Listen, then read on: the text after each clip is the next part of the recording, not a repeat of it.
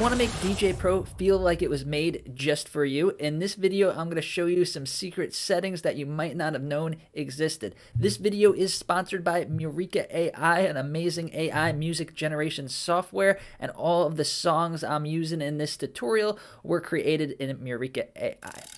The first custom setting I want to show you is one that I got asked a lot in my comments, and that is this button down here. People were asking, how did I get this single Q button? If you go to the middle button and then you go to settings and go to appearance, right up here we have Q points, start Q button. It's a little confusing, but this one says Q. This one says Q, but you probably started in set and jump. So look down here, set and jump or Q. So now let me show you what set and jump does. Set and jump means you pick a spot. So we're going to pick right here, and then we're going to press set.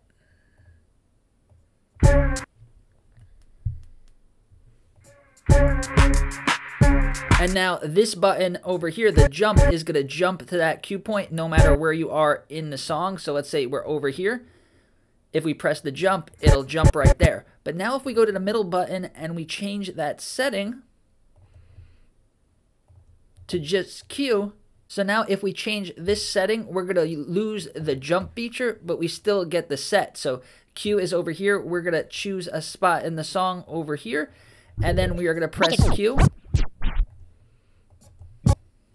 Down now, slow back. Down now, slow back. And then we get Q in our track. This is good for beat matching. And then if we go somewhere else in the track and press it again, it's going to set the temporary cue point there. So it's whatever you feel is going to be better for your DJing style. I'm used to the cue single button, so I'm going to leave it there. But while we're talking about cue, there is another custom setting that we could do with our cue points, and that is we go back to appearance, and now we have style. Style, you have either high contrast or low contrast. So high contrast, you see the nice bright buttons. It looks really good. If we go to low contrast, you just see the arrow is lit up with the color. So I like it on high contrast. It's easier to see where your cue points are. And while we're talking about cue points, you could press the pencil button over here and you could change the color of the cue point. So if you're doing start cue points, you could set it as green, end cue points, you could set it at red, whatever works for your style of DJing. And this will be expressed in your controller if you have RGB pads, which is super cool. Now let's go to the waveforms. So here we are in Pro mode, the part of the app where we get the most features at the same time, and we have our waveforms up here. Our waveforms are small and they are vertical right now, but if you want horizontal, you could switch them. So you're probably going to be in horizontal mode. So this is a horizontal view of your waveforms. It's a lot easier to see. If you press the down arrow, you could change it to vertical. I don't recommend doing it if you're going to be in this setting. I'll recommend it in another setting. I'll show you that in a second. But this is a little bit harder to see. You have less waveforms to work with.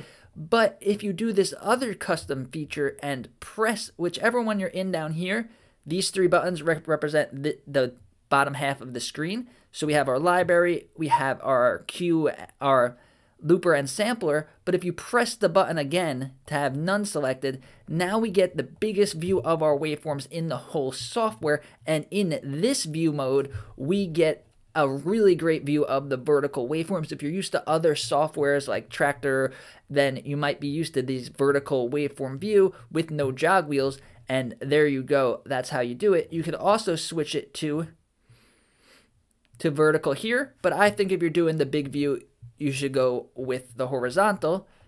So let's just go back over here. So we have horizontal waveforms. If we press the drop down menu again, you could actually see every stem of Neural Mix, which is super cool if you use Neural Mix a lot. And if you do use Neural Mix a lot, you might want to change this setting here in the middle, whether you're in classic or pro mode. We have this middle mixer section, but with this hidden button here, you could go from a regular low, mid, and high EQ to a full Nero Mix EQ. A lot of people said this is the future of the mixer, the future of DJing. It hasn't really got there yet, but I still believe it is a cool feature. Instead of lows, mids, and highs, you can mix with the drums, harmonics, and vocals. And now that we're in classic mode, we have these big emulated record decks that are super realistic, and you can change the artwork on it. So if we press the middle button here, go back to settings and go to appearance, here it says vinyl. So you could either have show full artwork picture disc. That's what's here. You see this whole record has the label on it. If we take that feature off, just the middle has the record there. I just think it's super cool to see the album art spinning around. So I would leave that feature on. Next is in auto mix. Auto mix is an amazing feature. It's not cheating. It just is another tool in our toolbox. And you could actually customize it by going here in one deck mode. These buttons here are going to have it start the mix in auto mix automatically at a point where you set it. So you could have it say, I want it to mix in right here, and that's where it's going to mix in. It's like a cue point, but it's only used in auto mix. And then let's say I wanted to end the track here. We could end the track there. So with this, every time the song is playing in auto mix, it's gonna start the mix and end mix out where you decide. So if you make your playlist correctly, you could almost have auto mix doing like a pre-made DJ mix, which is super cool. You're just gonna want to make sure you have a certain setting on.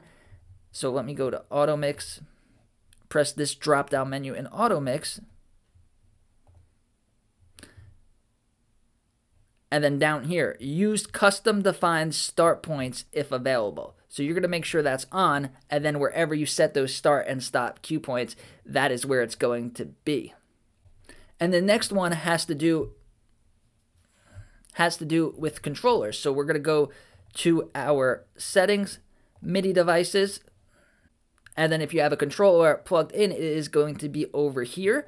And then we could press that, and then we can actually we could actually map any button or knob on any controller. So if there's a feature that's not mapped on your controller, you can map it yourself. And then also, if you have a controller plugged in, we get a whole new view mode that you might want, whole view mode that you might like. And then that view mode is called hardware mode. It only appears when there's a controller plugged in. And if you want to learn all about hardware mode, check out this amazing video right here.